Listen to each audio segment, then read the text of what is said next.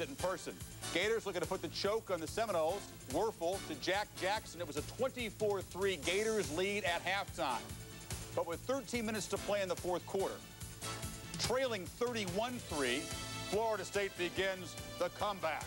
Zach Crockett busts in from 5 yards out. It's 31-10, just inside of 13 minutes to play, Craig. Well, what happens here is you get a chance for them to roll out to the right side. There's no pressure at all on the quarterback, and as long as there's no pressure, Chris, there's no way it can happen. 10:04, it was 31-17 as Cannell find Andre Cooper. After the Florida State defense held, Cannell out of the shotgun. Beautiful ball handling skills for Cannell. Takes it into the end zone. 31-24, 5:25 to play.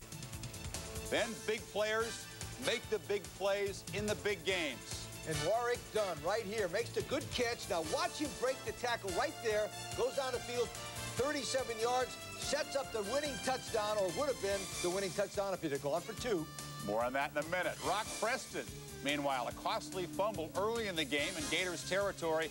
Some measure of redemption here. He gets in the house. And with 1:45 to play, down by 1, Bobby has to make the decision. Do you go for 2 and the win? Yep. Do you kick the point, tie the ball game, and maybe get it back? Decides to kick it and tie the game at 31. Florida State had a couple of timeouts left. It ended at 31-all. The Seminoles did get the ball back, marched just barely into Florida territory when the clock ran out. 30, unless he can pull the upset and get the Spartans into a bowl. On the opening drive, Tony Banks to Derek Mason. 31-yard strike. Early on, the Spartans had a 7-0 lead. Penn State would tie it at 7. And then Paterno looks to the bag of tricks. Collins to Mike Archie. He did this earlier in the season. A second touchdown pass on the option. This one to Bobby Ingram, covering 55 yards. It's 14-7 Lions. But the Spartans showed some spunk early on. They would answer. Derek Mason at the goal line. Late in the first quarter, takes off, cuts to the sideline.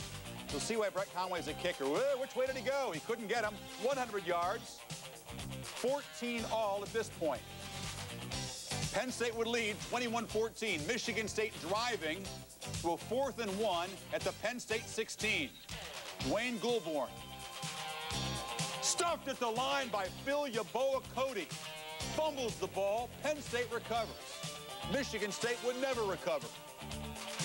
Their team down only 24-17 at halftime. The Michigan State coaches watch this one get away in Joe's house in the third quarter.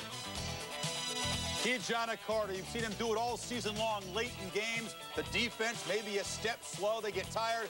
Carter never slows down. 5 touchdowns, 4 of them in the second half. That's the worst execution of a Coach Dowson we've ever seen. They didn't want to get Joe's head wet, I guess. Kerry Collins has the Rose, and that's the next stop for the Nittany Lions. Pasadena against Bulldogs and Rebels. Second quarter, 9-7 State. Josh Nelson, the screen pass to LeMay Thomas, who hits the seam and goes 83 yards. Ole Miss jumps on top 14-9 against their bitter rivals. Second quarter, Ole Miss had a 17-15 lead. The rains were coming down, and Bulldog workhorse Kevin Bowie, the 1-yard run, his second of the game. The 2-pointer failed. Mississippi State wins it 21-17, the first time they beat Ole Miss back-to-back since 76 and 77.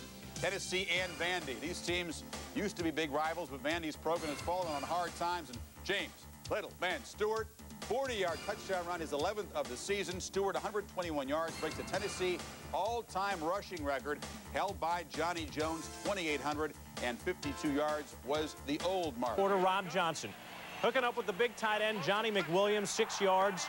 7-3 Trojans lead, but the Irish would come right back. Ron Paulus, you know him, Bino's favorite, rolling left and looking for the fullback, Ray Zellers. Nice touch on the 11-yarder, 10-7 Irish at the break. Then in the third, tied 10 apiece. Paulus calling on Paulus. 1 yard in the score. He's in there, 17-10 Notre Dame. And so we go to the fourth. Field goal try by the Irish.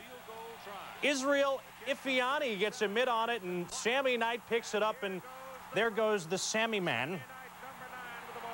56 yards down to the Irish 16, and how the worm turns. 5 plays later, Sean Walters bullying his way in from the 1. And ladies and gentlemen, we have our second tie of the college football Saturday, 17-all. Rob Johnson's 55 career touchdowns breaks the school. They win. Miami figured to remain to face top-ranked Nebraska on New Year's Day. First quarter, no score, BC driving. Mark Hartzell with time. The All-American tight end Pete Marshall, the score. Pete Mitchell, the Eagles lead 7-0. Third quarter, Eagles up 7-6. Hartzell back to pass. Sapp tips it up in the air. His great season continues. Kennard Lang the interception. Minutes later, Frank Costa will swing out to Trent Jones from the 9. Touchdown Canes. Miami leads 12-7.